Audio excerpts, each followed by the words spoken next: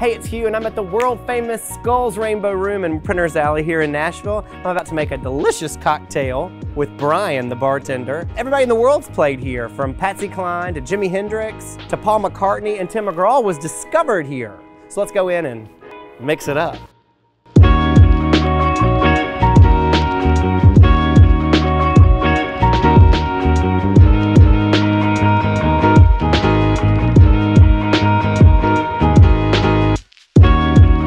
Brian. What's up, Hugh?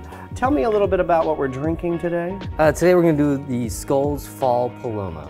Skulls Fall Paloma. Yeah, it's gonna be a What's little in it? It's a little nuttier. It's got a little desserty. It's got some cocoa puree or coconut puree. It's got some vanilla bean. It's got some salt. It's got some cream sherry. So you get this nutty coconut Paloma riff that you can make. Nutty like me. Exactly.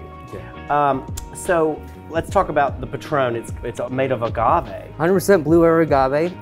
It is actually one of the original ultra premium tequilas that's been ever made. Let's make this drink. I'm excited to try it. Yeah, so we're gonna I don't know if I want a straight shot of tequila right now. Yeah. I'm a Christian, Brian. So we're gonna start off, we're gonna get our tools out. We're gonna start with a base Patron Silver. It is approachable, it's easy, it grows great with citrus, which is first thing that pops in mind is a Paloma. We're gonna do 2 ounces. Okay.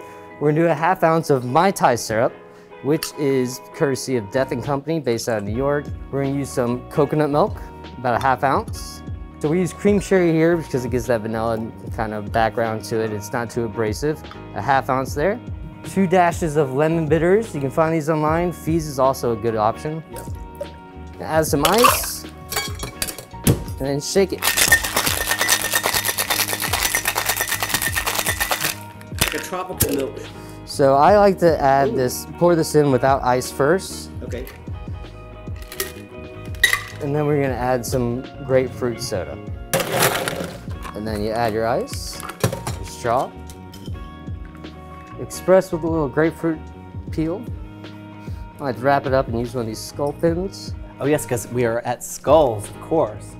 Brian, delish. It is delish. Yeah, and I'm not just saying that like I work on QVC. Another one? I mean, depends on the night, Brian. As long as we don't have church tomorrow.